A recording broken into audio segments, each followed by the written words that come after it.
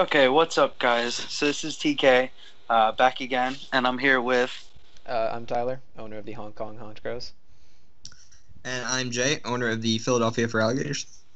And we're actually here to do a mid-season, like team breakdown, power rankings kind of thing, and we're just gonna go through each of our individual power rankings, how we really view some of the teams, how some of the coaches, how some of the teams are doing themselves this season, and we actually did want Paul to actually do this kind of thing each week, but he just hasn't had the time for it. So we'll probably do one for the middle of the season. We'll probably do one for the end of the season. Probably finish off the playoffs and maybe do one then. Who knows?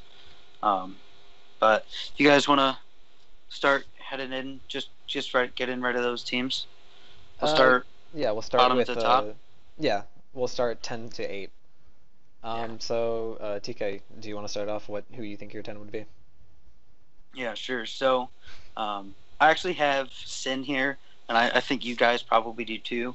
Yeah, Um, definitely. Yeah. so I have Sin at number 10 with the Middletown No thanks. Mill Tanks, right? Yep, yeah. So I got Sin at 10. While his team is super threatening, he actually did a really, really good job drafting his team. Um, Looking at it like closer, there's a lot of ground weaknesses on his team and in the draft format. That's something that just gets taken advantage of. And like not to put it against him, he just doesn't have the experience playing through like this kind of format. I know he has played like the games themselves before, but he hasn't really like done like a competitive kind of Yeah, battle thing. just brand So new he to just competitive, yeah which is a whole he nother just doesn't have that monster. experience. Yeah, he just doesn't have the experience for it. So um, if he gets the hang of it, I could definitely see him moving up in the rankings, especially towards like the end of the weeks. Maybe knock some people out of like playoff contention or anything. Especially since he is in that Sun Conference, which I'm sure we'll go over later. um, but yeah, because like the last battles of his season are Kamisa, Tyler, then me.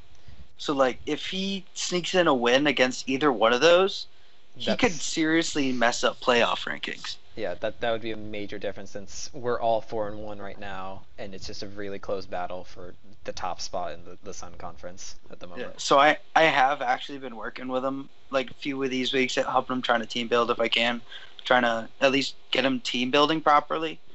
And And I just want to reflect on that real quick. His team building, you can see it's really improved. I mean, yeah, his play, I mean, despite the fact that he's 0-5, I mean, we could talk about that, but it's pretty obvious that he's at the bottom here, but I still think that he's come a long way since the beginning of the season. yeah, I could definitely see that too. Hmm. He's not getting like 6-0'd every week. He did get 6-0'd this past week though, right? Um, Yeah. but like it takes it's hard to 6-0 him now, and like It's he, not as he like has you can definitely just improved. set up one mon and then just sweep through the team. Yeah, like he's definitely improved, and you see he's not bringing the same mons every week, which is very good. Um, and he's making custom sets, which I'm sure we'll get into a little bit later too with a certain player. With not like customizing their sets for specific teams or anything. Mm. So is there anything else you guys want to say about that? Um, His what was it? I believe it was week 2. His loss to Ricky, which was a 6-0 with the power up punch Swampert. That was kind of sneaky from Ricky, but it was just also just bad on him not to switch out of that, and he got the power up punches. I think that's our fastest win so far this season, if I'm not Yeah, mistaken. how yeah, I many think it turns is. did that take? Because I think Oh it no was no, like 11, right? Tyler, you might have him beat, but it because doesn't matter. My yeah, point was that's his turning point, and I think from then on he's improved a lot as a player. yeah, Yeah, definitely. that definitely taught him a lesson. Because I think what even though it was like a pretty fair loss, I think his loss to Kamisa actually showed just the drastic improvement from that week to that week. Yeah, because Kimisa 3-0'd him, right? I think so, yeah. And like he did some pretty ballsy plays, but like that was like the team where he started like bringing different mons, and he really seemed like he prepped bit better that week. Yeah, definitely. So other than that, there's not really much to say for Sin Yeah. since we All right, So so unanimously, I think I might be mistaken in this, but I think unanimously we can say we next have Matt at ninth. Yeah. Owner I of have the- Ricky. You Oh, have you have Ricky? Ricky. I have Okay. Ricky. So Jay, you and me can go over Matt, and Yeah. we'll say why we put him at 8, and then Tyler, you can just say why you actually have him above Ricky. Yeah, we'll do. All right. So Jay, you want to start off? Yeah. So my point here about Matt is and I think Tyler's going to reinforce this point in a minute, but he's very predictable in just the way that he plays the game. It's nothing personal, but it's pretty obvious to build against him, and a lot of playing in a showdown league in a draft format like this is prep work, and week to week he has virtually no prep work. It's not as if he doesn't put his mons in a team and figure out what he's playing against, but he doesn't customize them in order to face new threats, which is just you're going to get slaughtered in this draft format doing that. Yeah. And his play is pretty straightforward. I mean, he usually sends out his rock setter first every single time, and if he doesn't get rocks up, then he just kind of loses from there. If he does, it's usually a pretty competitive match from there on out. And it is important to get rocks up, but when you're playing with that kind of predictability, it's easy to win against you, no matter what. Like in the last week, it was Jay versus Matt, and in prep, we noticed that he threw out his Jirachi first every single match to throw up rocks. So Jay just threw out a choice specs Gengar and Shadow Ball. Yeah. And that was And, basically the end of Matt. I think the huge problem is he actually builds his mons towards the beginning of the season, then he doesn't change them. Well, right. So Gengar's Shadow Ball in that example doesn't one-shot Jirachi if Jirachi's building any kind of hybrid defensive set. But Jirachi, the Jirachi that Matt runs is always defensive. So I knew that I could one-shot it, and I mean, luckily I was right and everything, but going into that, knowing that, it gives you a boost of confidence too. Yeah. I think a problem too that really lies with Matt is just the way he built his team, where everything is kind of just it's forced to be one-dimensional. Like looking at his team, he doesn't really have defensive threats besides making Jirachi being forced to be defensive, or he doesn't have the mons that can do a bunch of different stuff. His Mimikyu is going to be a sword stance setup sweeper. Yeah, his Mimikyu is going to be a sword stance setup sweeper. His Scolipede, if it comes, it's going to be a speed boosting wall breaker set. His Mantine is defensive. I haven't seen him run anything where it's just oh, that was kind of cool, or oh, that had an answer for it. It's it almost looks like he has the basic showdown sets for each of his mons. Yeah. And that's what it is. Even I'm looking at it right now, his week 1, his only win was actually against Sin in week 1. It was only a 3-0. And I don't know, that was even before Sin was even understanding anything. I'd almost even want to see that battle again, at the end of the season. Yeah, to see if Sin would overtake Matt. Yeah, it's minus that battle. If you take that out, Matt's at Matt's 0-4 without a win against the player who we all agreed is right now the worst player in the league. Right, which to me is why, at least personally, I mean, Tyler, I want to know your reasons that you disagree with this, but first I just want to say that's why he's 9th for me. His only win is against the person that is clearly 10th. Yeah, and it was only a 3-0 too. Right. Yeah, but that's also the same for Ricky. Yeah, but Ricky at least got that 6-0 with him. And at least Ricky ran a little clever sets with that Swampert set. I don't think Ricky is 7th for me. If we just, I don't know if Matt, okay. Do you want to talk more about Matt, Tyler? So I think I'm all set with Matt. If Tyler, you want to mention why you actually have him above Ricky? I'm also taking just draft strength, team strength specifically into account here. Ricky's draft is kind of all over the place. I don't really see much potential with that team. Because his initial EU picks are fine. Rotom Wash. He doesn't know how to run Rotom Wash. No. Last season I ran Rotom Wash, and it ran house pretty well. This year it hasn't really done anything. His Mew is almost always a defensive rock setter. His Salamence is basically always a D-dance set. And that is a huge problem with a Mew. When you have a Mew where it can literally be anything, if it's locked into a specific role, it's never a good thing. His Infernape is almost every time a choice band or a life orb. It's never like a mixed set. It's never a nasty plot surprise set. And then after Clefable, it just kind of goes downhill. Because like Clefable's okay, but with the amount of like Steel Mons and Poison Mons that like were introduced and have gotten better in this season. Well, I think the problem is Clefable's really, really good, especially with like Unaware and But Magic Guard. But he hasn't utilized like his Clefable at all this that's season. why. I don't even know if he's been brought running, it to a match. He has. He ran it against me. He brought out a Toxic Orbed Magic Guard Clefable, but he threw it into my Magearna, which is Steel, so it's not like he can flag it into it. So it's just like, it shows a clear like lack of game knowledge. Because it's also the same thing that he didn't know about like general sets on Magearna, like one of the more famous sets on Magearna, which is Shift Gear. Yeah. Which just On that swept through point, his whole team. I will totally agree. I think he definitely has the worst just team at face value, but I think that in terms of, we were talking about earlier, he has a lot less predictability than Matt, and I think that, you know, the Miltanks are going to suffer from that. See, I think his team could be considered better than Matt's just because it's not one-dimensional as a team. And, like, I think the middle picks Matt did a lot better with, but I think, like, the upper OU picks and those bottom picks by Ricky are at least, like having, like, that Drapion in there and just being able to have, like, the Mew. Like, Yeah, I think with those the Mew are... pick, he hasn't really done anything Give him the with it. options, yeah. He has the I want to options, see but he him be hasn't able to used it. utilize his months. Yeah, exactly. Which is why I'm putting him below Matt, because he has the options I guess that does make with sense, Mew, then. and he's not being able to use it. He has the options for like mixed Infernape, and he's not using it, and he's still 1-4. Yeah, it does. So his pain team me has a lot so much higher to see the potential Infernape than Matt. because the Infernape is my second favorite mon like ever, and just watching it like get bodied each week kind of makes me sad. But So with his surprise sets, he has a lot more higher potential for a surprise set to throw people off, and he's still doing marginally better than Matt, who has a very one-dimensional and predictable team. So that's why I put Ricky below. yeah, that makes sense. So I guess that would lead into talking about Ricky. Then I actually have him at 8, like one above Matt. But Jay, you said you have him at 7. I think I meant to say 8. I'm sorry. 8. Okay. Just Yeah. So our bottom 3 are the same then. With I have Ricky. I pretty much said why I have Ricky above Matt.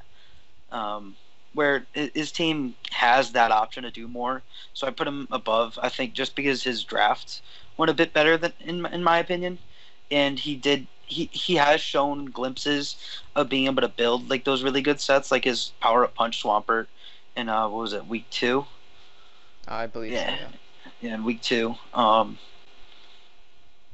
And he has some of those mons that are threatening, like that Salamence and Infernape, which I feel like when you look at Matt's team, when you're just building, I like to think of power rankings as when you're building against them, how scared of you are you of their team? And I feel like when I look at Ricky's team for team building, I'm just more scared of Ricky's team than I am of Matt's. Like I don't see those mons on Matt's team that really make me terrified to build against it. Yeah, but that's because you coming from a more experienced player. If Matt were to face Ricky, I would think Matt would win. Ooh. Yeah. See that? I don't know. See, well, that's why we're split here. Our damn commissioner should build better schedules then. Get those matchups in there. I did just really want to sneak this in. Last point about Ricky here. The main reason I think I can say that I have him at as what did I say, 8? Yeah, 8. His match against Camisa. Okay, so Camisa, we can talk about this later, but Camisa has been doing a lot better recently. But in the middle of all this, you know, Camisa steamrolling through the league with his amazing team and his awesome Keldeo and all these things are going on, and then he has this very unimpressive 2-0 victory over Ricky, in which Ricky very much holds his own against one of the better players in the league. Yeah, I would say that I was can see that too. More of a great misplay on Camisa's part rather than the Ricky part. Than Ricky doing better. So you're saying that it's not so much. Can you clarify what happened in that match again? So what happened in that match was he had Volcarona set up with, I believe, a 2 Quiver Dance on a Mew. And he was pretty low health. He had like 19% left. Yeah. And he had Giga Drain, Bug Buzz, and I believe Fiery Dance. Instead of Giga Drain to gain health back, he just kept trying to like Fiery Dance or Bug Buzz to try to do damage rather than get it stabilized, since it's already got such a good special bulk. And so what Yeah, he happened went for the was sweep instead of the. he Yeah. swapped out. Ricky swapped into his Hitmontop, and he faked out and it died because he didn't use the Giga Drain initially. Yeah. Had he used the Giga Drain, it would have one-shot the Mew, and then he would have been near full health, and then he would have swept the team from there. Yeah. So that was just a I mistake also on do you Kinesis' think part. Ricky shows a bit good team building there too, where he did bring all those prio moves? Yeah, he brought two. I believe he brought the fake out on both. He brought Hitmontop fake out and on both Infernape. and Infernape, but I feel like his mistake that match was bringing Life Orb on Infernape. Yeah. Personally, I'm never a fan of Life Orb in draft format because you don't want to deal with your mons getting chipped like that constantly. Like I'm much more pro to putting on like a plate, or if you have the coverage like an expert belt or something like that, especially on like an Infernape that has all that coverage options. You should be able to just put an E-belt on there and not take that chip, because I'm pretty sure that chip on the Infernape ended up costing him that match too, right? Yeah. Where Kamisa actually kept whittling it down with its own life orb. Yeah, he swapped in twice to fake out, which does super minimal damage, even for the flinch, which is great utility, of course. But I mean, super minimal damage we're talking here for that 10% or 9% health loss. It's really not worth it. Yeah. Yeah. So I think that's pretty much all we got to say about Ricky, right? yeah. So So well, now we can actually get into 7. I think this is probably where we'll have a lot of debate in this rankings. So we have 7 through what 4. Yes, we have 7 through 4. Yeah. So Tyler, you want to lead this one off then? Hey, yeah, What do for you my have? number 7 spot, I put John, owner of the Clinton Kabutops. For my reasons why, he didn't bring Manaphy for 3 weeks, and that is a large part of it, because I've kept telling him to take Manaphy because it is an amazing Pokemon. Especially he in draft just format. refused to take it.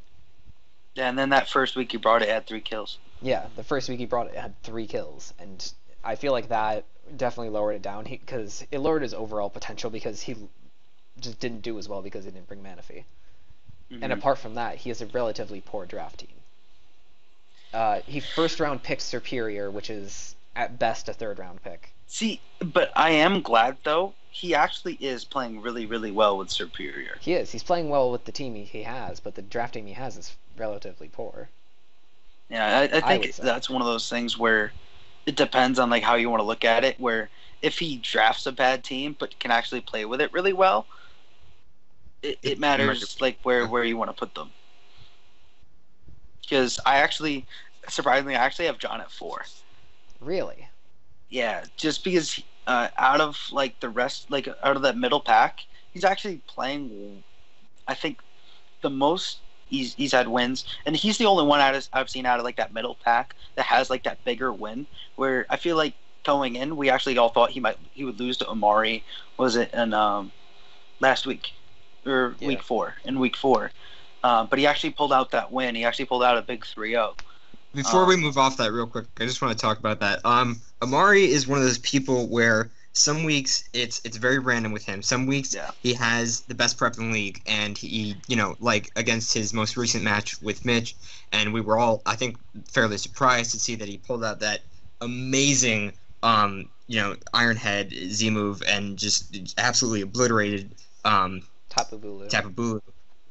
So we see things like that, and then we see weeks against, John, where he brings literally the same exact team with the same exact set that he brought against me, and it does nothing. Yeah, And of course it does nothing because it's not built to counter John. So I mean, to me, it's kind of a lack of effort against people that he doesn't care about, and he really wants those big wins against strong opponents, and almost he's almost like that Charizard from the early anime, where where when it's against like those strong opponents like that Magmar, he gets all fired up, but then when he thinks it's weaker, he just goes to sleep. Right. And ends up losing. Yeah. Yeah. So I actually So where do you have where do you have Can I just interject to finish what I was to finish something? Sure. Sorry. yeah, you go, Tyler. For me, the 7 through 4 are super extremely close. They're Yeah, like definitely. there's very little differentiating these the Nova 4. Yeah, so really it's going to be just nitpicking here. Yeah. I think we So can agree on that. I mean, the standings. What is it? Every single person in 4 through 7 is 3-2, right? No, 1's 2 and 3. Yeah. Oh yeah, I'm 2-3. Okay. Yeah, but it's all pretty close, and I'm pretty sure I think all of us have 7 through 4. They're all in the Moon Conference. Yes. Yeah. Yeah.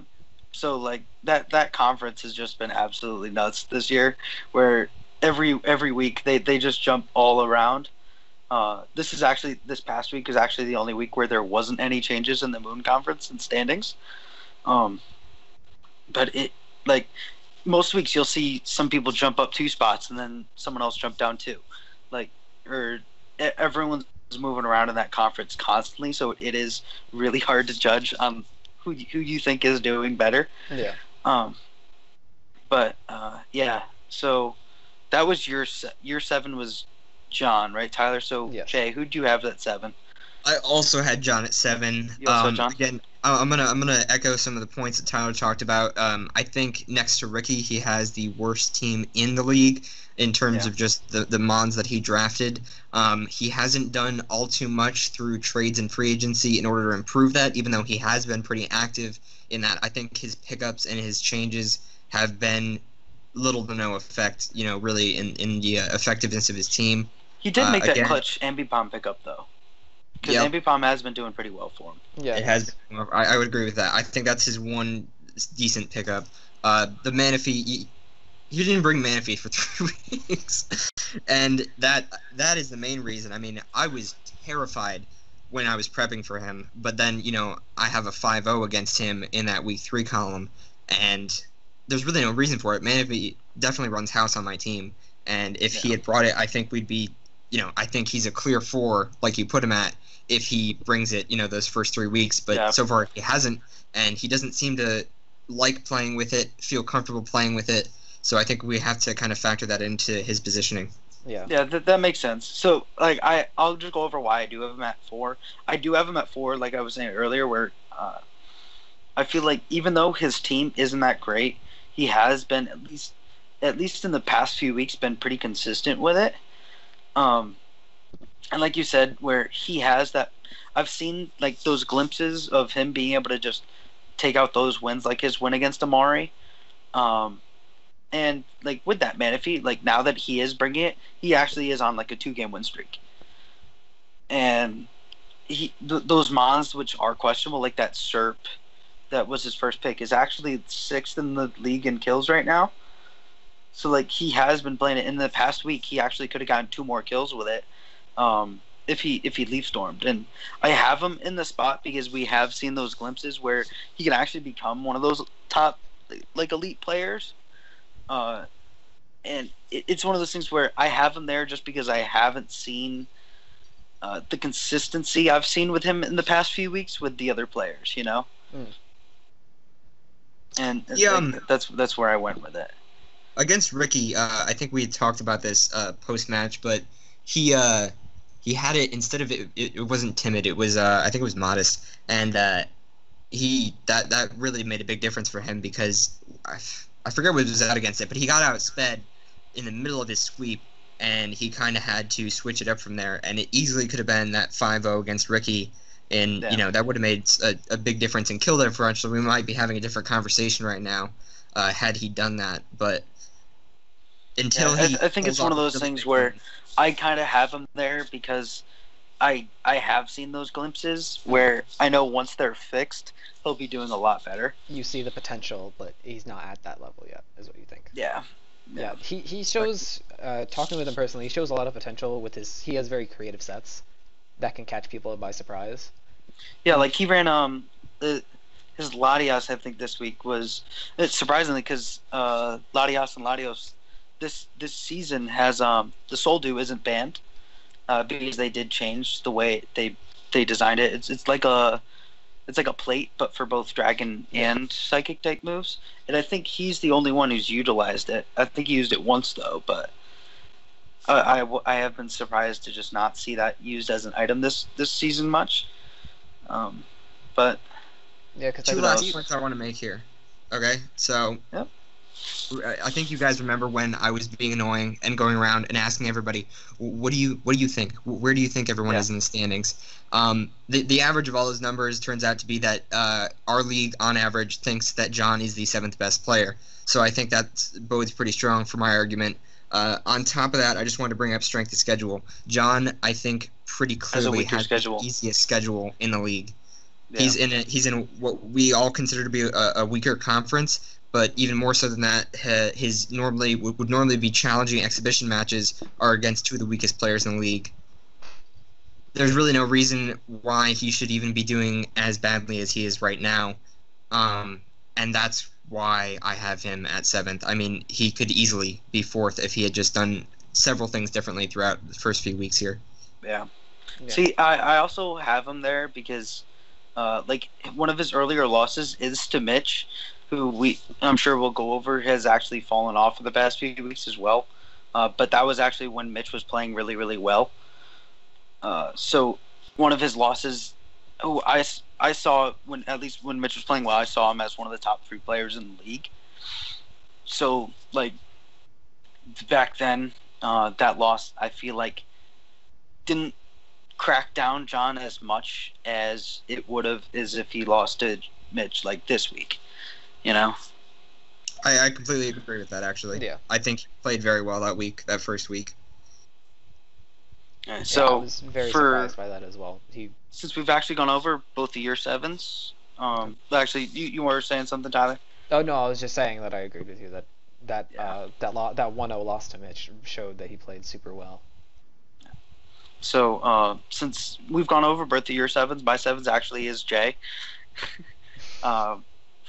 Sorry, Jay, but I have you at 7 just because I haven't seen like that elite player that I know you have been, where last year you actually just made it into the playoffs, but then you squeaked by and you actually came in second in like the final match. So I just haven't seen that yet this season. I know the first half of your season's actually really, really tough, where you actually faced Amari, Mitch, and then you faced Amari, Mitch week 1 and 2 when Mitch was playing really, really well still, and then week 4 you lost to Tyler, who we'll get into later. So like your schedule itself has been pretty hard, but I just haven't seen you like utilize the mons on your team that should really be doing a lot of work. Like Lando T is probably the biggest reason. Yeah. Where most matchups you'll actually see Lando T can wreck house on a team, but for some reason it actually is the worst mon in the league right now, where it's been killed 5 times and has 0 kills. And with a mon like that, it should have at least 3 kills in there somewhere, especially if you have brought it to every single match. And I can see in the past few weeks you're doing a bit better with like Lele and Weavile are doing a lot better than they were in the beginning of the season. But I haven't seen you utilize those mons that are monster threats in your team. That's like why they're down there. Where even I have seen like John has utilized Serp on his team, and like John has it has played like a little bit trickier, where he's gotten like those important kills on there. I just haven't seen it much. It's coming around more recently with, like I said, the Weavile and the Feeny. But like with the Lando, I think is probably one of the bigger reasons. All right, so here I'm not going to say anything about myself because I don't think it's too fair to really analyze myself. But I will say that in my match against John, which we were briefly discussed earlier, John would be remiss if we didn't bring this up. There was quite a bit of tomfoolery, as it were, in terms of RNG just completely fucking John. And as much as I regret that, I'm happy I got the victory and everything. But do I think I would have won? Yes, still, I think I would have won like a 2-0, though, not a 5-0. I think that big victory doesn't really stand up because the reason why it was such a large victory is because I think Amoongus got on sludge bombs got 3 poisons or something. Yeah, that is another reason why I did have John at 4, was because his loss with Mitch was a 1-0, and it was against a very good player, at least at that time. And his loss with you, it was extremely haxy. So like both those losses are like tougher losses to deal with. But I feel like they weren't as big of losses as like I don't know, just some of the other ones too. Fair enough. Yeah. So, can I? So where do segue? you guys have Jay? Right? I was gonna segue into my 6th spot, which is Jay. I have Jay at 6. Which is Jay? Yeah. So for my reasonings, just because of like his general super toughness of schedule, his 2 exhibition matches from the Sun Conference are against TK and myself, who are number 1 and 2 in the league, as well as he just hasn't been doing terribly well. Just even in general, like against he may have had a tough schedule, but even then, there's that. But yeah, I have seen like in the past, at least with Jay, even where he can do those upset matches and come out ahead. Yeah. I just haven't seen I just haven't seen that yet, you know. But I believe, the one of the reasons I put him above John is because he does a lot. You do a lot of research, Jay. You do, and you also have the willingness to prep for like hours on end. We've done practice matches for like just several hours, getting ready, seeing what. Basically, just doing just test runs to see if this type of set works better than this one, and that worked out pretty well last season, and I hope to see it work more this season. Hopefully see you get in the playoffs. Yeah, I am looking forward to you, Jay. I think you have the potential to really run that second half of the season, especially since you have faced each of the people in your conference once now, where you have like the feel of how they play. I feel like you are one of those players who, once you've played someone, you have that feel of how they're going to do things. I feel like with that, you're the kind of player that does put in that extra prep, where you are one of those players where I can definitely see coming back and taking over and jumping into a good spot for like the playoffs. A better in the second half player. Yeah. I do want to make a point here that Tyler and I were discussing earlier. I kind of almost, when I'm team building, I don't want to give away too much of my secrets or the secret sauce or whatever, but I do play Moneyball with my Pokemon. I really do. I like to go in and look at the statistics, look at who I'm facing, and just look at raw data, raw numbers, because I'm not like everyone else in this league. I don't have that experience playing the games. I don't have that just pure amount of hours in the games. I don't necessarily understand a lot of the times why certain EVs are in certain places, and I'm getting better and better with that, obviously. Playing Showdown for a year plus now, and I think I've put a lot of time to gain that skill, but I still do sometimes fall back on that kind of, like I said, that Moneyball strategy, which sometimes it works. And, it works. It works, though. It's a strategy that does work, because numbers never lie, but... So I just want to. It seems both of you guys. Oh wait, TK, did you have me at 6 also or no? No, I had you at 7. Oh right. So I actually had me at 6 as well. 6 as well. For most of the reasons that you guys described. I'm not gonna belabor it here, but I did want to point out that again with the averages of what everyone skill ranked when I asked everybody those averages, we have John at 7. Amari at 6 average for the league, and very, very close, me at 5. But I think, honestly, I think it'd be more fair if that was flip-flopped, Amari at 5 and me at 6. So I think this is a good segue to kind of move into talking more about Amari's team. Amari, yeah. Now, those were taken after what, week 4 or week 5? After week 4. After week 4, right. So I think Amari does get a jump with his defeat against Mitch there.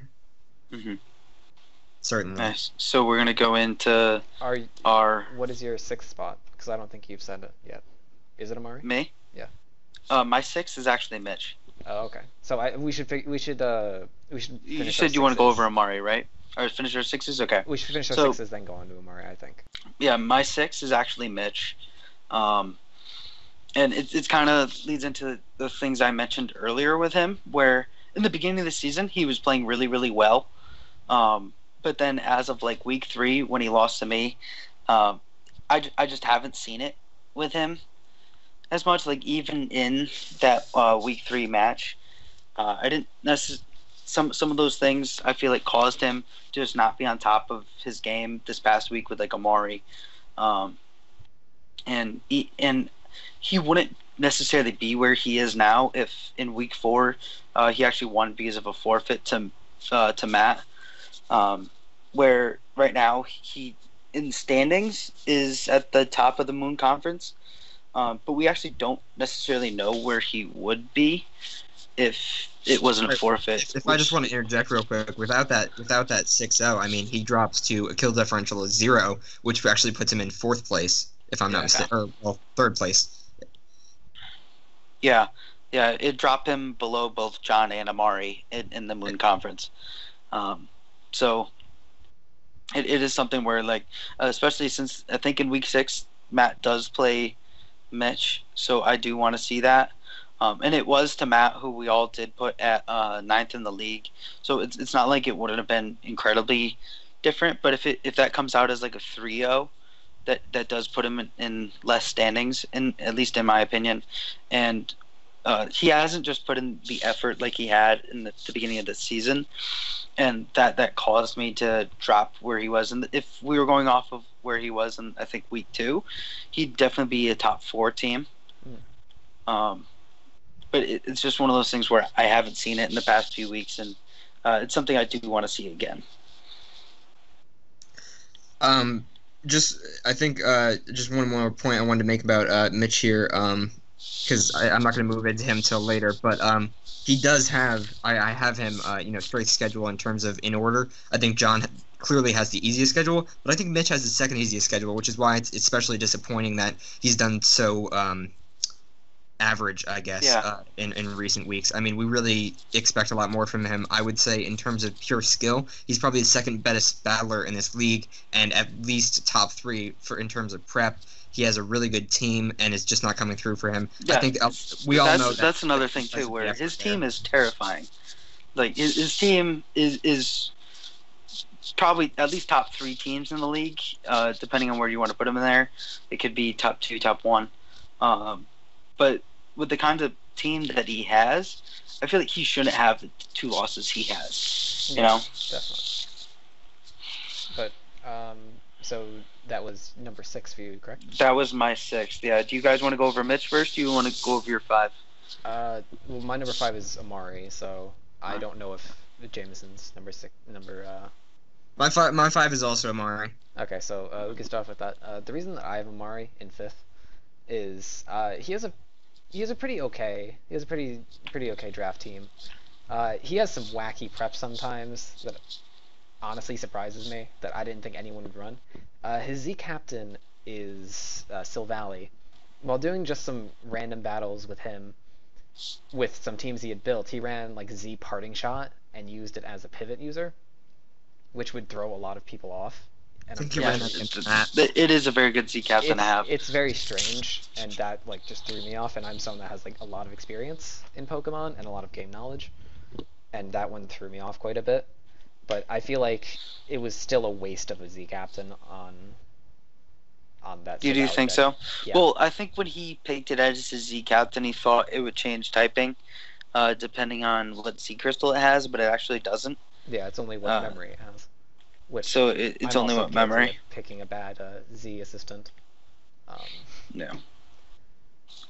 So it's one of those things where, but he actually I think has used it once as his captain. He did use Z parting shot in a match. Yeah, he did. And with a Z parting shot, it is great because it can help set up a sweeper, where it brings them in, puts them at full health, and lowers the attack and special attack on the mon out by 2. So like, it is really, really good to have. So like if he could pair that up with like his Zygarde 10%, Zygarde 50%, it could be really, really scary. Yeah. But the reason that I have him in 5th is mostly because of his draft team. It's what I see is fairly predictable with like a sand team. Obviously, he can run different things, but that's just weakening his team. He'd still have a much better chance with his draft team. The first week, he got a surprise win off of Jay, because Jay would prep for a sand team, and he just got obliterated because he didn't prep for like any of the other mons he brought. Yeah. See, The I Great think Wall. I think that's the problem too, where well, he is doing well. He has like you can see those glimpses where he preps really really well, like that Yeah. past week with his win against Mitch, where I think it was Z Irontail on his Zygarde Yeah. that just absolutely obliterated Bulu, and like you see those glimpses where he does really well, but then there's those problems where like he got rid of his, even though he has that sand team, his team is pretty much all rock and steel types and ground types. Yeah, that's just a big and problem, which is one of and the his reasons best why. sand sweeper, who was also his only rapid spinner in Excadrill, he actually dropped. Yeah, so now he doesn't have a defogger, unless Aerodactyl, but that'd be a waste of a defogger. So like he lost his Hazard hazard removal. control. Yeah. And his best sweeper in the sand to pick up Terrakion, who, while yes is a very good mon, it's just another one of those basic rock mons that he already has plenty of. Yeah, so that just like further decreased his his versatility in it, because he also traded away. I forgot what mon he traded away, but he traded for an Aerodactyl, which is just adding another. Yeah, he traded away Heracross. Yeah, it was a three-way deal. It was his main surprise in week 1. Heracross My guy. pulled a lot of work. He named it my guy. I completely agree. I think he's traded had, away his guy. He's had some of the worst trades in the league so far. It's almost like he's taken this all-star team that we were all very fearful of and kind of knocked it down a few pegs. And that's the only reason, honestly, I have him under Mitch, because, Same. even after that massive upset, I think then he switches out Excadrill, and it's like, well, okay, you just took out like one of the biggest threats in your team. Why? See, why? I do have him above Mitch because I had Mitch at 6, but I have him below John because John isn't making those really really bad mistakes with his team. Like John hasn't done a lot to his team, but I feel like Amari is almost like crippling himself with some of the moves that he is doing. Yeah. And he crippled himself with the draft. Just with his team's very, very one-dimensional. Yeah. One reason that I put Amari below Mitch is because his refusal, from what I've seen, to use Magneton in any of the matchups, despite it ran through is a very good mon. Many teams. I just comparing it to a lot of the draft teams, it just runs through it. It runs through Jay's team. It can run through my team. Magneton is one of the better answers to any of the Tapus too. Yeah. It's a versatile mon too. You can throw air balloon on it so it doesn't get one shot by some of its bigger threats, and then then your team has to invest all this extra energy and momentum in taking out that air balloon, similar to sort of a Heatran setup. And his refusal to bring that is what solidifies him as 5th place for me. Yeah, I agree. And I think he is 5th, but then that also does put him in the top half of the league. And I think he does belong in the top half because we have seen those glimpses of really good prep and those really good wins against Mitch. But he also doesn't deserve to be in that top 4 because of those mistakes he's made. So we can move on to your guys' number 4, who's Mitch, right? With both of you. Yeah. So you can start this one, Jay. Here's the thing. Tyler and I have both played with Mitch for a very long time, the owner of the New Moon Rumblers, and he's taught me pretty much everything I know about this game. He is an excellent player, and I think it would be a great disservice to rank him any lower than 4th, even though I think everybody here knows he's not trying. He really isn't, and it's a little bit disappointing, and I'm not really sure what the reasoning is. I hope he picks it up if he makes the playoffs. I hope he gets his enthusiasm back if he can get a strong win here, but I mean, his prep work is not there. We all know he's busy, but the matter of fact here is we're all very busy for the most part. There are a few of us, like me and Tyler, who have absolutely nothing to do with our time, and so, we're, spending all of our time prepping, but the rest of us are all very busy and doing equally well. So there's really no excuse for him to be doing this bad. However, I would have him at 2nd in terms of raw skill, like I said, but... Yeah, I would as well. Yeah. Yeah, and his team is there for him to be one of the top 2 teams in the league. And as long as he is still 1st in the Moon Conference, I really can't rank him any lower than 4th. Yeah. Even if that's why I don't have him at 4th, is because we don't know where he would be without the forfeit. Like we said, if we take that away, he's at 3rd in the conference. But that's assuming that he would lose to Matt.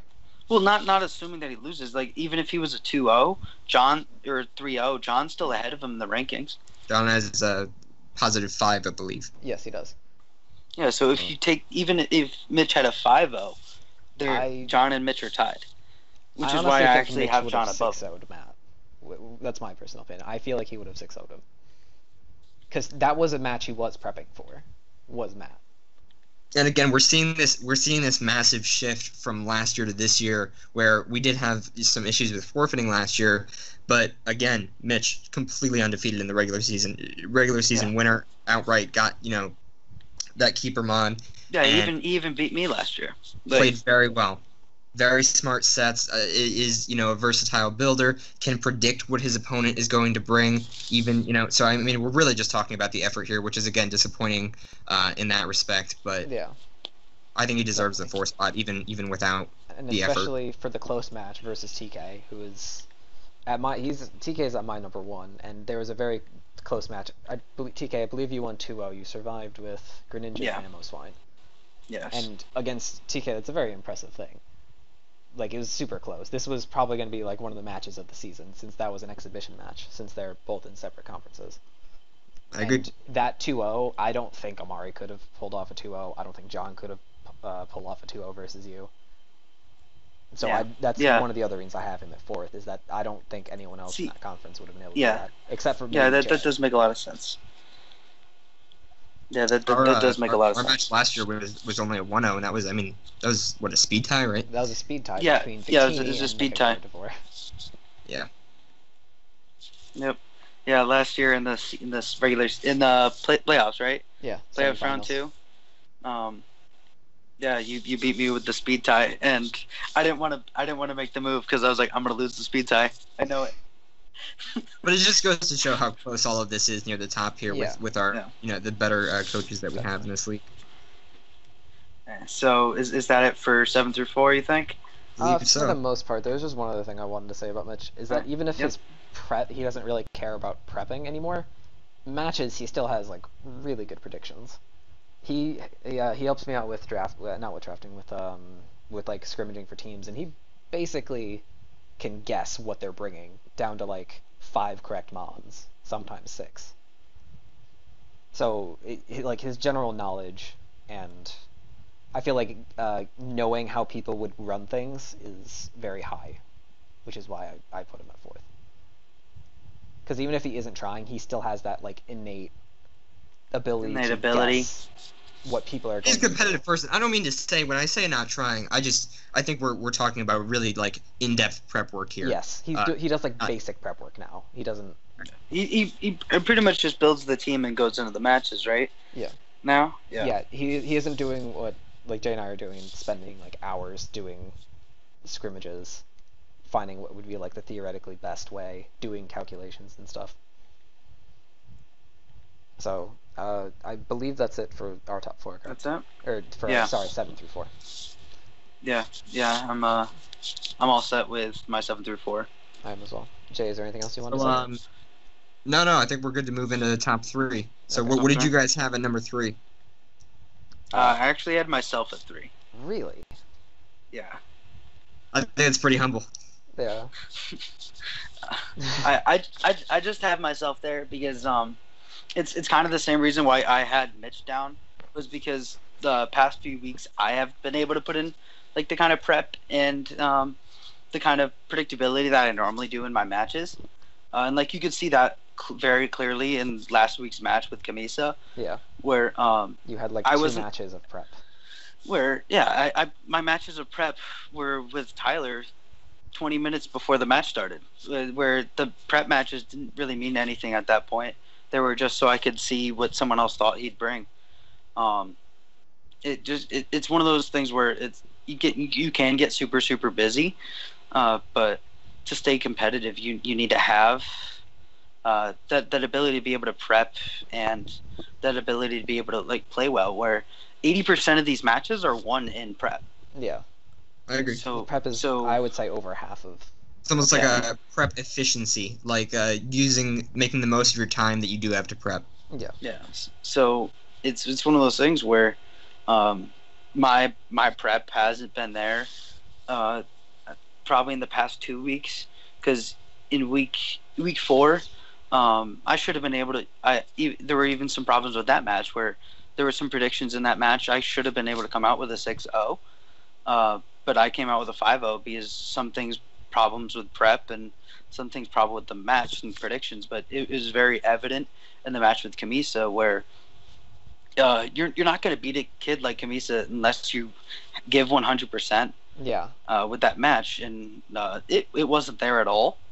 So it's one of those things where I'm going off of like how well they're playing like now, like especially like as of current, like the past 2 weeks. Yeah, rather than like, total. And yeah, with the way I've been playing and prepping the past 2 weeks, I wouldn't put myself in the top 2. Okay. All right. I think Jay and I did ours general like more overall. More overall. For my third, I have Camisa in third place. Camisa. It's super close. I would say Camisa and I are actually tied, but just because I won the head-to-head the first time, I put myself in second. Yeah, that's how I was viewing you guys as well. Before this draft, I didn't know Camisa, so I don't know how he played, how good he was, and after watching his videos and seeing like the prep work he puts in, it's pretty terrifying, especially he has a super strong fire, water, grass core. He knows the game really well.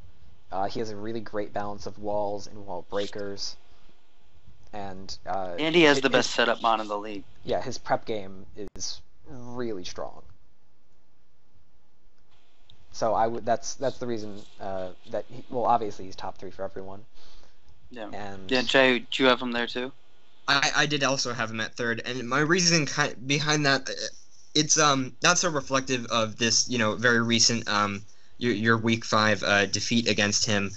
I don't think that a lot of that match really came down to raw skill. I think it came down to some really good prep on his part. There was I really want to talk about that HP bug that he used against. That was very good.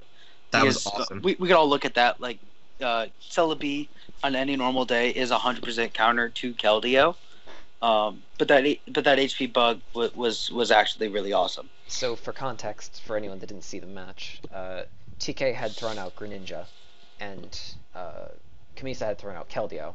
Now he thought he was going to Secret Sword, so he swapped into Celebi. Instead, he HP bugged because it was a safe pick for both Greninja and Celebi. Because it would have. And it's 4 times effective on Celebi. Yeah, because it would have done like maybe 50% damage to Greninja, and what would Greninja have done to him? And if he swapped out into Celebi, it was a one-shot because it's 4 times. So that kind of prep. I don't think it exactly one shot. It got him down to like 2%, but still, that damage is absolutely insane for a mon that normally would counter a Keldeo. Yeah. So that type of prep work is definitely deserving of top 3 easily. Yeah. Yeah, I have Camisa personally at 2. That's just because he's one of the 2 most consistent players I've seen in this league. Where even since week 1, he actually has the highest streak. He's won since that loss to you, and to you, Tyler, in week 1. And I feel like it's one of those things where each week you can see him even getting better each week. Yeah, definitely. Where, like this current week, he was just on point with every single prediction. He was on point with all of his prep. I don't think the only thing I would have seen better in this week is if his Keldeo was Scarf, so he didn't have to worry about it being outsped by like a Greninja. Yeah, definitely. And like he only has like those tiny weak parts in prep, and with that you're gonna win a lot of matches. And that I did have him at 2 because of that. But I don't know if that's because I wanted to move myself down to 3, or whether because I thought, especially because of the head-to-head, I felt like Camisa should have been ahead of me. I just want to touch on one more thing before we move into the rest of the top 3. Camisa, again, we're flashing back to what I talked about earlier here, but that match against Ricky, we can say he had all these great prep and these great predictions and all this great work against UTK, but then he had exactly the opposite of whatever good things he did against you. He did poor things against Ricky, and he still was able to pull out the victory there. But that to me was just in a lot of ways just not great battling, and again not deserving of definitely top three, unquestionably top three, Yeah. but not that top two. Because there was also an incident in his match versus me where I had a Heatran out versus his Keldeo.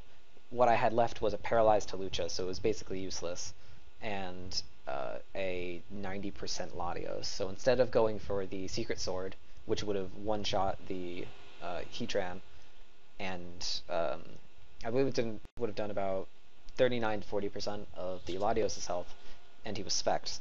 He decided to go for the hard prediction on Icy Wind for the Latios, rather than just going for the safe bet, which would have done quite a bit of damage. Yeah, and as we all know, you don't like to swap your mons. I very much like to sack my Pokemon, which is why the kill differential is not, despite being in my favor, is something I have to try to avoid doing because I like clean swaps. And that type of prediction, that type of play is the other reason why he's in third. It's, again, with the same thing I said about Giga Drain earlier. It was just a misplay in battling. And I think that comes down to knowing your opponent. But that was again, that was a week one thing. So I can't judge him too harshly for that one, definitely. Right. So. But he's definitely super. I'd say the top three are super close, as well. Yeah. Oh yeah, definitely. I think that 7 through 4 is very debatable. I think 1 through 3 is also very debatable. In two very separate brackets, but I agree. Yes. Yes, definitely. Because so since we talked about Kamisa and how you thought Kamisa was number 2, I put myself in number 2 just for the fact that TK I think is number 1. But the only thing I honestly have to say about myself is that I have some returning mons from last season that I just know how to use, and that's why I picked them up. Like, my Crocodile was franchised from last season because it did a lot of work. I picked up Roserade again, I picked up Cloyster again. So it's just knowing how to use the specific mons that I have. See, you actually haven't brought Cloyster to a single match yet, though. That's because he gets screwed by things. But and I think it is too. Where last year your team had to rely on it as like that setup sweeper, but I think this year you built a much better team. Yeah. The janitor. So you don't need to rely on it this year as really a job for anything, because you actually have the best, probably debatably the best offensive pairing in the league right now in Magearna and in Crocodile. Completely agree.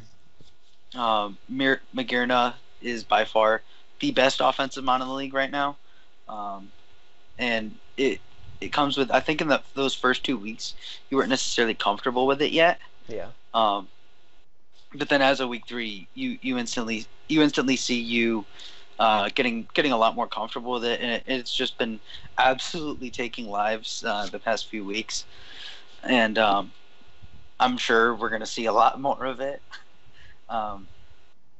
Because it's only come to 4 games and it has 12 kills already. Yeah. So it averages 3 kills a game. I'm going to have to thank you for that pickup. Yeah. You basically telling me, yo, you should take Magearna. Yeah.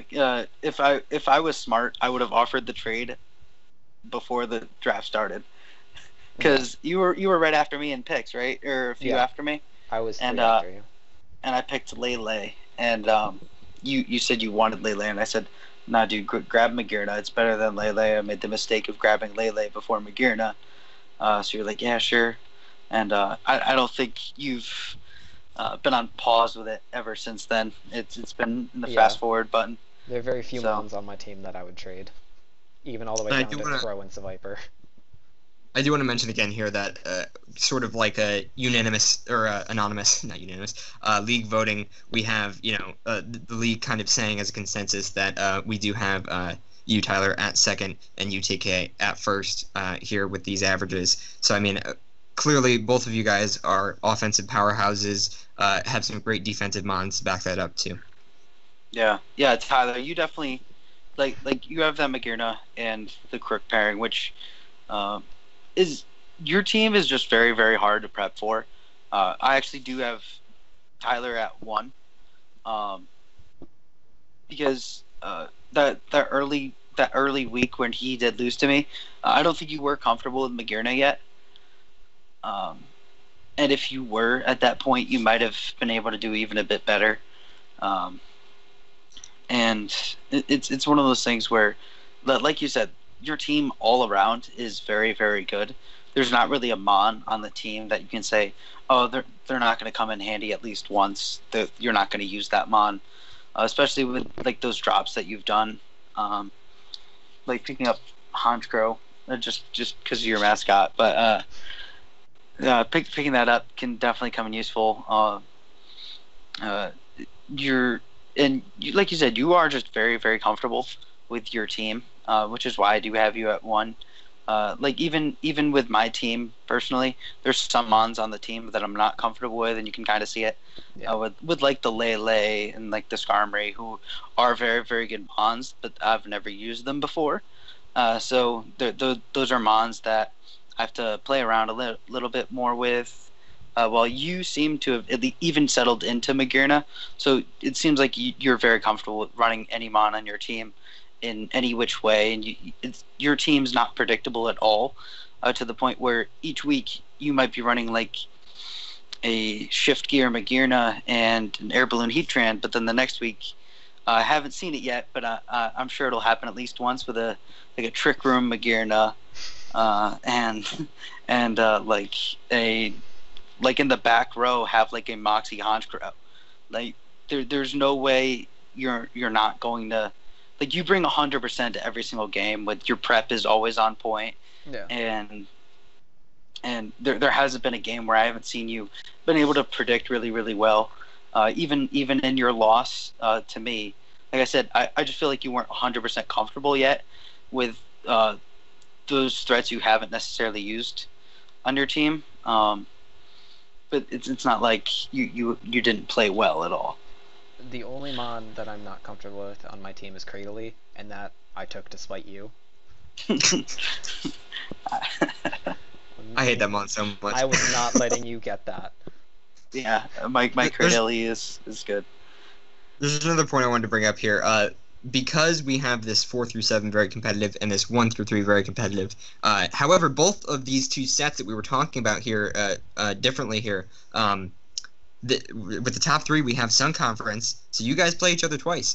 Tyler, you're playing Camisa this upcoming week in Week 6. You're going to have a chance to prove yourself and keep that first place slot, but you play TK again, and you're going to have a chance the week after get revenge, right? So, I mean, these next couple weeks, I think we're really going to see the standings kind of shape themselves out, and though this post Week 5 video is a lot of it's very speculative, I think we're going to see a lot of what we've talked about today come to fruition in the next couple weeks even. And then that 4 through 7 slot, again, all Moon Conference, we all play each other twice, chances for revenge and such. So yeah, I think it really is crazy that it did end up like breaking down that way. That's a very volatile.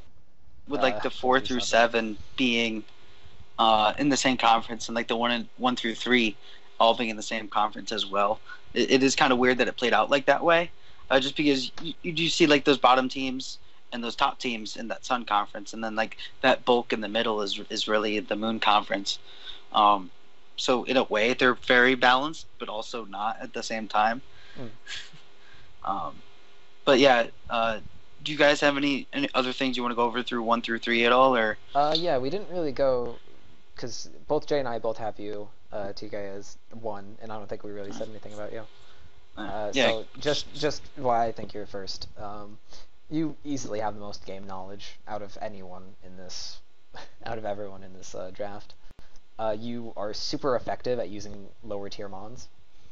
Like your Kricketune, your Licky Licky, Miss Magius, I'm pretty scared of as well. Especially now that you picked up Regirock. That's going to be a huge thing for you because you know how to run it. You can run those very low tier mons that not many other people can. Like Ricky can't really use his low tier mons, the Gorgeist, the Drapion, the Float Soul.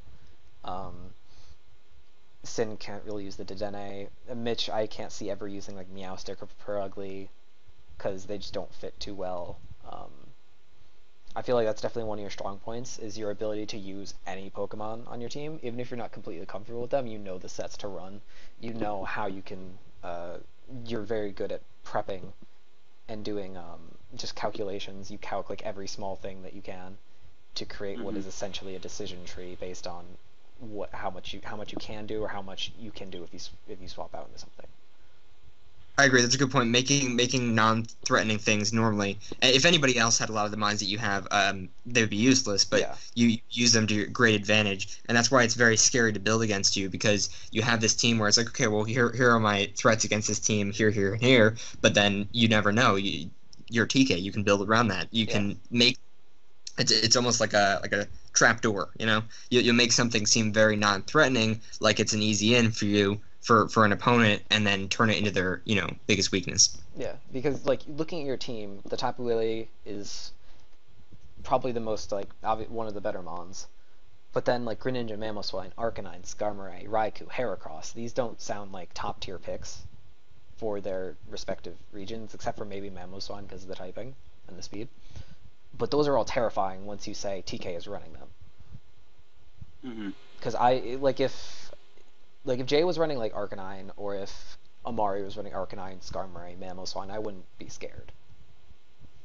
It's because that you know how to run them pretty well, that you can use them effectively and use them as like a bait and switch. Yeah.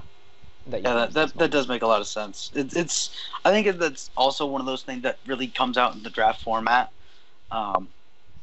where I think a big focus of the format itself is being able to use those mons that normally don't get a lot of use, like you'd even see like a Gastrodon and like a Celebi, or even even like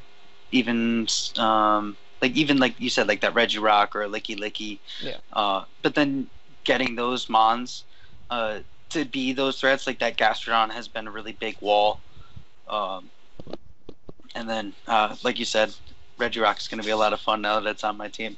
But it's one of those things where I've seen a lot from it with you as well, Tyler, where you don't run those basic sets. Any of the sets that happen shouldn't be those basic showdown sets that you'll see on like Smogon. On like a Smogon tier. Yeah, it should be most things that should be run. Every team has to be that customized team to your opponent that week. Where I think, at least from what you guys have said, I've been at least the best one this season, utilizing every mon on their team. Yeah. Where I haven't even brought any of my OU mons all three together in a single match yet. Where you'll see a lot with like a Sin, or like especially like a Matt and like a John, or not even a John, but like a Matt, you'll see a Ricky, you'll see where their OU mons come every single week. I'm gonna have to say I'm guilty of that as well.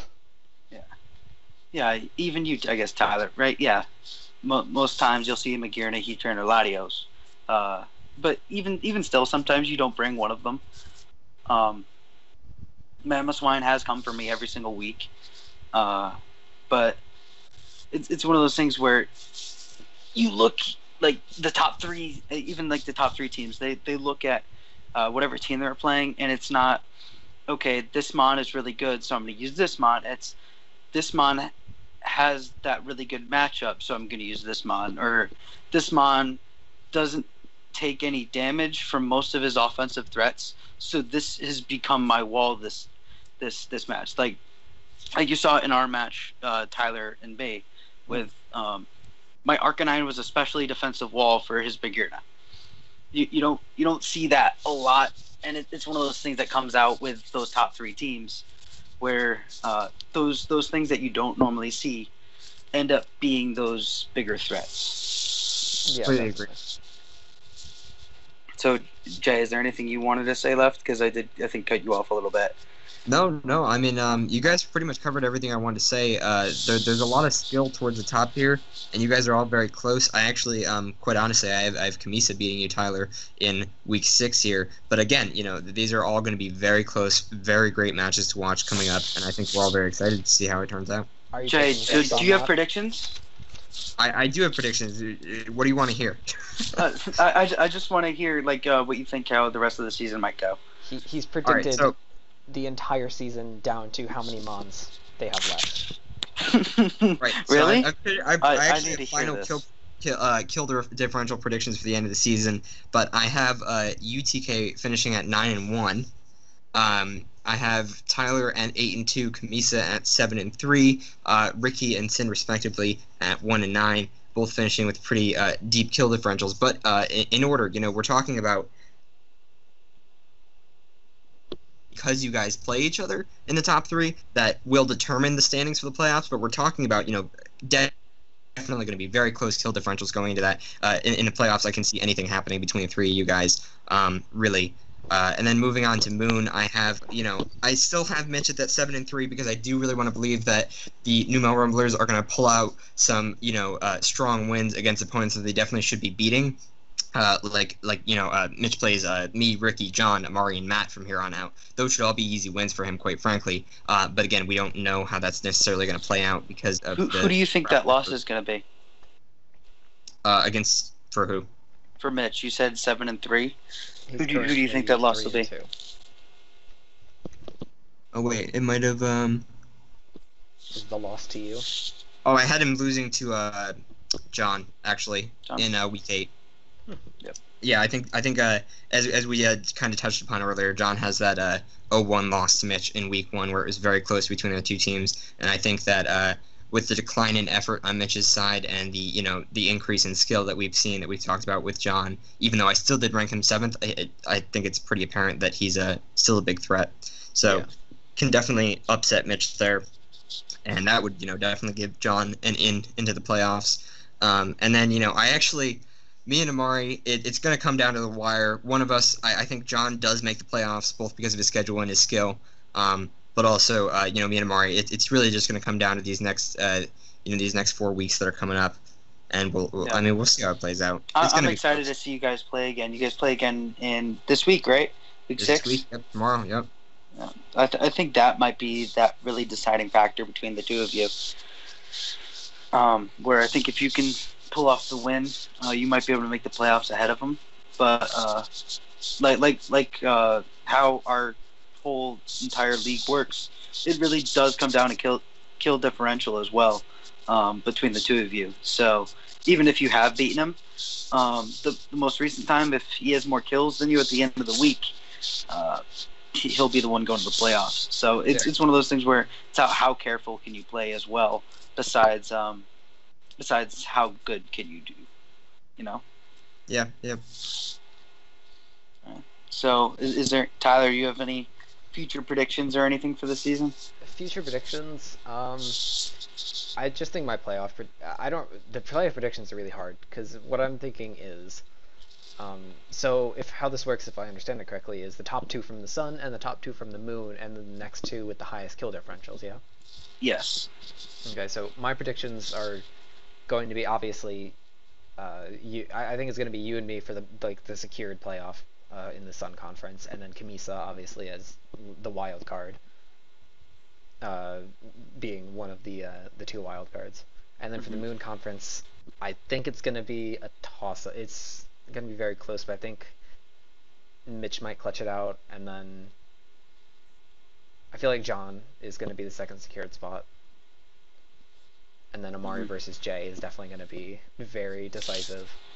Yeah, I think my choice Jay is can really clutch it out, though. Yeah, for sure. I really want to see this week 6 just in general, with how I think it'll go, because I know Mitch is playing Matt, who we did put at 9th. I want to see if he still puts in some effort for the match. If I see the effort from there, I could see him clutching it out.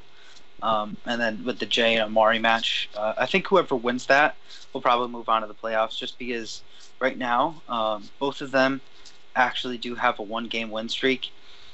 So going into that match, whoever comes out on top of that will be somewhat on a roll with like a 2-game win streak going. So I think they do have a chance to win there. And I think John, out of that bottom conference, is the one I can definitely guarantee will really make the playoffs. Um, just because, like you said, that he has a bit weaker of a schedule, and I have only seen him really getting better through the season. Yeah.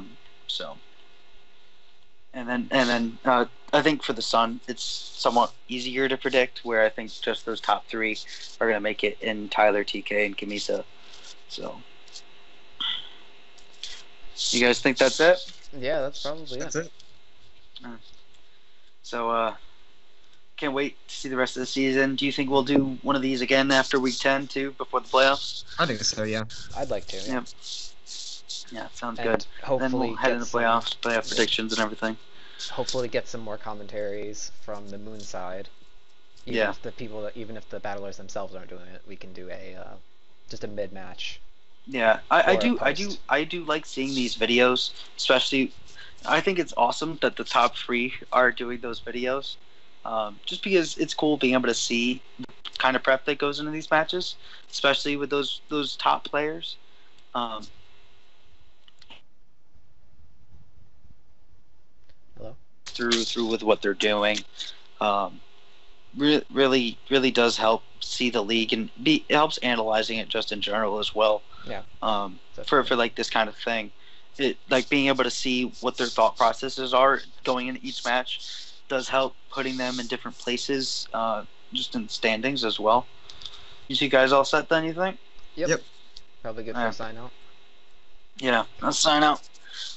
So thanks again, you guys. I'll see you guys next time. Um, I think we've talked a lot today about the way that these different teams match up against each other, and the way that things are going to kind of fall together. Like I said, I do want to see some more effort through these next few weeks from all the teams, and I think that it would be really nice to have, all of our best battlers come out and really show their stuff in the next few weeks, and that'll make it a lot more competitive going into the playoffs. So I hope that that happens. So See you yeah, that's guys. about it. We'll catch you later. Peace.